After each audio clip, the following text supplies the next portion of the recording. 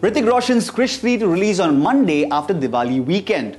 The superhero film will break convention and hit screens on November 4th this year.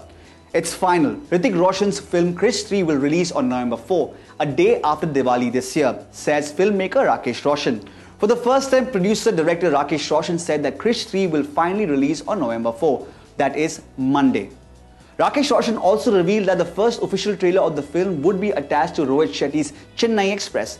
He further said that their trailers will be out on August 8th. Rakesh and Hrithik Roshan had been in talks to decide the crucial Diwali release date for Krrish 3. While earlier the film was to be released on Sunday, November 3, which is Diwali, the Roshans were under pressure to postpone the release by a day. A source close to Roshan said that the Diwali day, that is November 3, had been locked in for the release. But then distributors and exhibitors felt like people stay home on Diwali night for Lakshmi Puja. It was felt November 4th, that is the day after Diwali, would be far more favorable as a release date for Krrish 3.